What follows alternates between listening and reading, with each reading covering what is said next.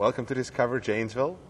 We are sitting on the stage at the Janesville Performing Arts Center in Janesville, and this is the set of the Janesville Little Theater production, The Moon is Blue, and the set is pink.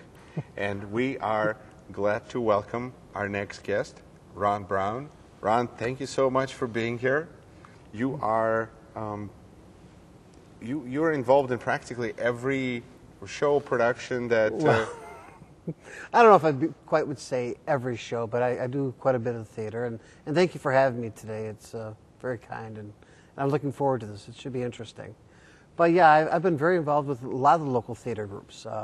Janesville Little Theater, Theater Unlimited, Beloit Civic, a couple of the JPAC production things, both the radio shows that have gone on here. So. That's right.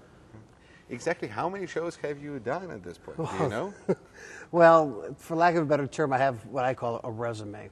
A lot of times when you go to auditions, they ask, what have you done? What have you been in? And I've done... As if they don't know you. Come on. Well, some don't. You know, some directors, I have not worked with a few of the directors in town that work with like Little Theater, and they don't know me. They know of me, they have seen me, but they don't know me. But they haven't worked with you. They have not worked with me, correct. And it's nice to be able to look to see what shows somebody has done, especially if they're looking for a certain type of actor for a certain role. So it helps to have that. And on the audition sheet, they have you list it down. Well, I just type mine off the computer, and I just say, here you go. It's a lot easier than having to write it because my penmanship's not real good. Now, so what out of those 65, what is the one that maybe sticks out the most, that you enjoy doing the most? I've got two roles that I thoroughly enjoyed playing. One was a show called The Foreigner. It's a comedy by Larry Shue, and the character's name is Charlie Baker.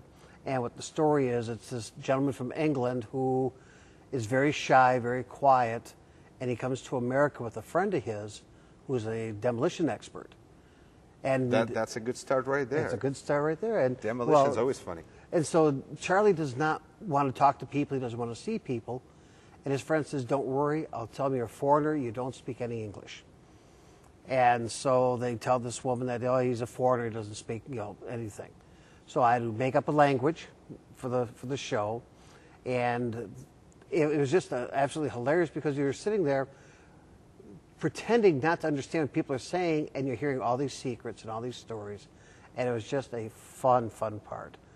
And the other part would be Dr. Lyman from Bus Stop, which I really enjoyed that show. So, there's been musicals. I mean, I really can't think of a show that I've done that I haven't enjoyed. So well, that's good to know. That's a very politically correct answer. Yeah. In theater, I'm sure every show, every production is a blast. So we have 3 theater groups in town? Oh, more than that, because there's Spotlight on Kids, okay, which do mainly with children. But then they have an offshoot group called Footlights, which work with adults. Oh, okay. And then you have the Janesville Little Theater. You've got Theater Unlimited. You've got URock, University of Rock County, who has open auditions for anybody in the community. Oh, that's true. That's right. So there's 5 there. Then you've got the Janesville Performing Arts Center will do a couple of shows now and then. I know they did Frogs this last year, was a JPAC production. And then they've done the 2 radio shows. So you're looking 5, 6 groups just in Janesville itself. Performing continually throughout the year. Yes. And you're involved also with Theater Unlimited? Theater Unlimited, I am one of their board members. How did you how did you decide of that group over? Theater Limited does mainly musicals, and do you sing? Because so far every guest on the show admitted that they don't sing. Yes, I sing. Okay, well, you break the pattern. I'm not Caruso by any stretch of the imagination, but I can carry a tune. And in fact, right now I'm working on a show called Tomfoolery, and we're doing that as a fundraiser for Theater Unlimited. We'll be doing that at the Janesville Country Club in March. And it's the music of Tom Lear, who was a satirist. And right, poisoning pigeons in the park. Exactly.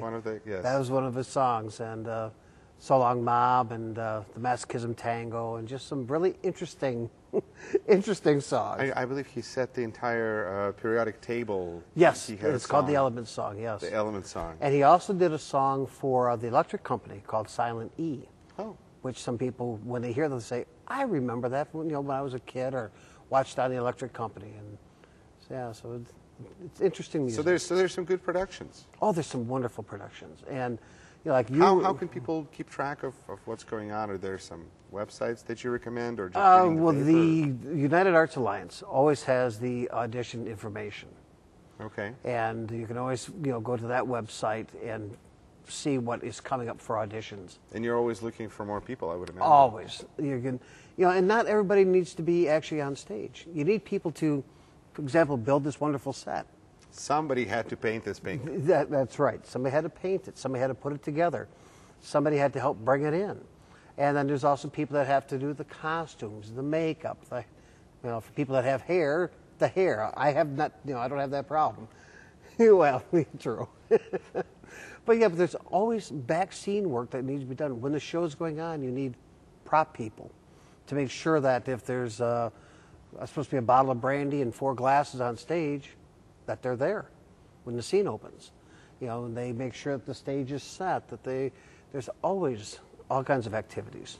Now, one of the things that appeals to me about theater is that it's a great way to develop your communication skills and people skills. And I would think that right now, considering what's going on with the economy and people are looking to upgrade their skill set level, getting involved in theater is actually not a bad idea, because if you have free time, you will be working with a director, somebody who will help you to be more effective in being a presenter, and Exactly. puts you in a situation where you're speaking to a group of people, and maybe some of the stage fear will go away. It really will. People find it hard to believe that when I was in high school, I was a very shy, quiet kid.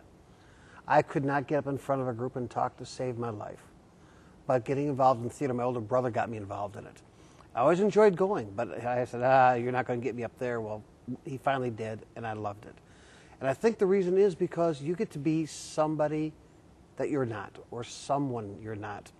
I mean, I've played some great roles where I've been murderers. I've been just some of the lowest scumballs in the world, because that's not me. But I can portray that and pretend that, like the last show I did before Tomfoolery I did, and Then There Were None, an Agatha Christie murder mystery. And I got to play the murderer.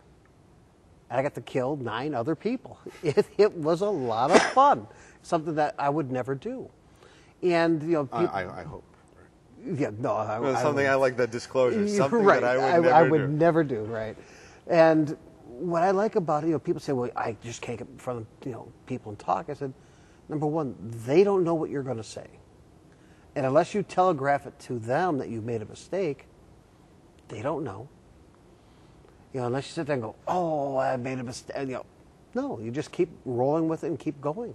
Well, and another great thing about theater, and that's something that my daughter has discovered, is that this is a great opportunity to just meet new people. Oh, it really, some of the best friends I've met through the theaters. And I've kept track of, kept in touch with these people, and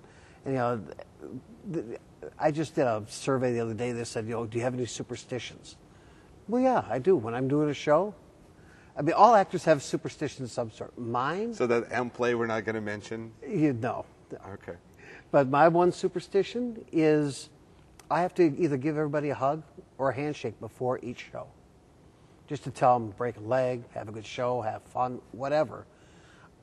It's just something in me that I have to go to each person and do that.